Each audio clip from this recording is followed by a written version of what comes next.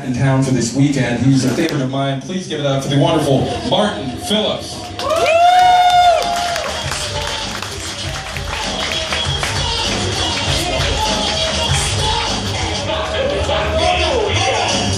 What's up, guys? Yeah. Well, a lot of people are here tonight. My parents wanted to make it, but they're no longer with us. Don't feel sad. I'm the one who killed them, so. That's a great joke to start out with. Hey, kill my parents. They'll be around me. Actually, it was a bad decision. You know, I don't know how to cook food, so the past couple weeks I've been eating cat food. So, anyone else eat cat food here? Anyone?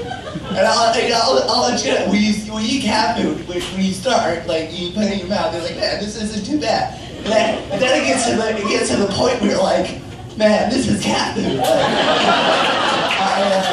I totally understand why people don't eat this. They market this totally correct. Like,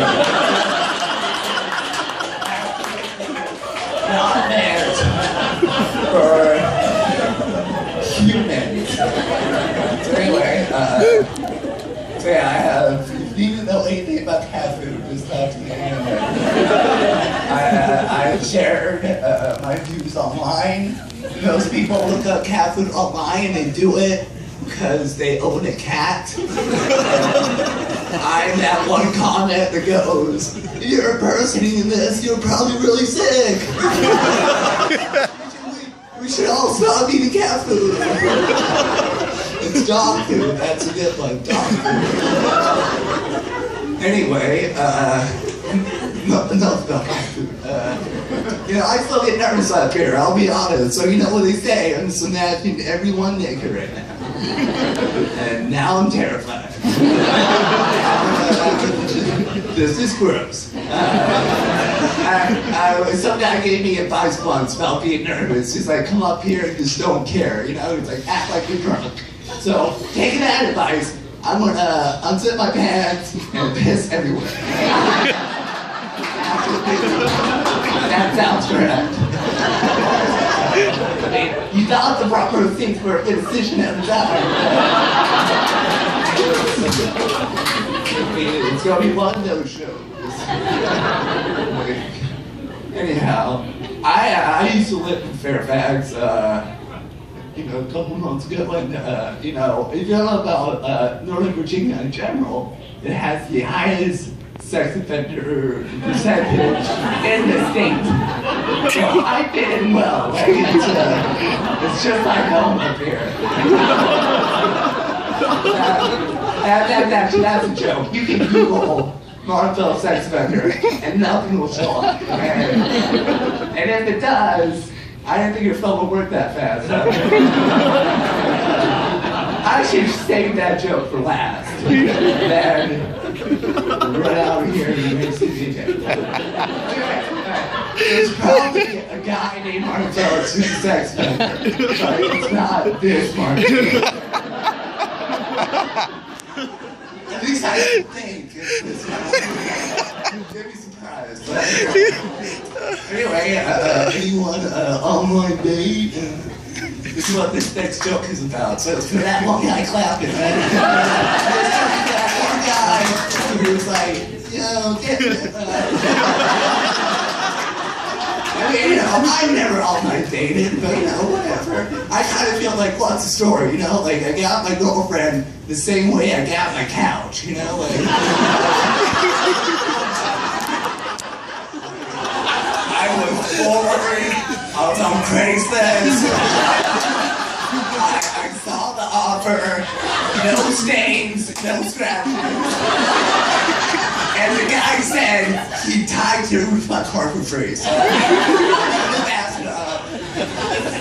actually, for real, I met someone in the audience once, this couple, they met on Craigslist.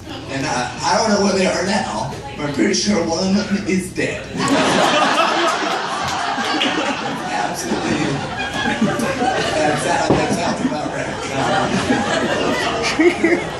anyway, does anyone get any nudie pics? Anyone got them nudie pics? Anyone want to share them? You know, it's okay. I can find them online later. Okay. I'm saying be careful, okay? I'm the guy looking now. When I was getting here, I heard this Taylor Swift song on the radio, and in the song she says, "You were Romeo, and I was the Scarlet Letter." So basically, she's meaning she's a whore. See, these people paid attention. They were 11th grade English, so they came there to help you prove this joke. So, the last place you thought it would. But yeah, so that's my book joke. Yeah, we're all smart here. So I obviously, if I'm gonna start doing jokes about books, I should start doing gigs in libraries because when no one laughs, it's okay because we're at a library. People will be like, shh, like, hey, I'll be here all week. Check out the nonfiction section. It's for real.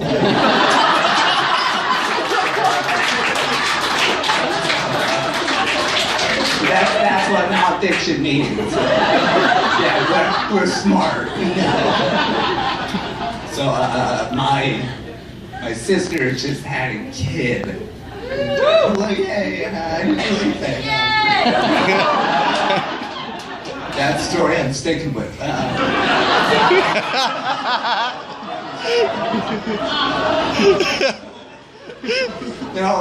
She's down to babysit, but I told her straight up. I was like, yo, I don't do diapers, I don't want to sound immature, but I mean, hey, I don't even change my own diapers. So. See, when I say that, there's always people in the audience looking at me, and I'm like, does he wear diapers?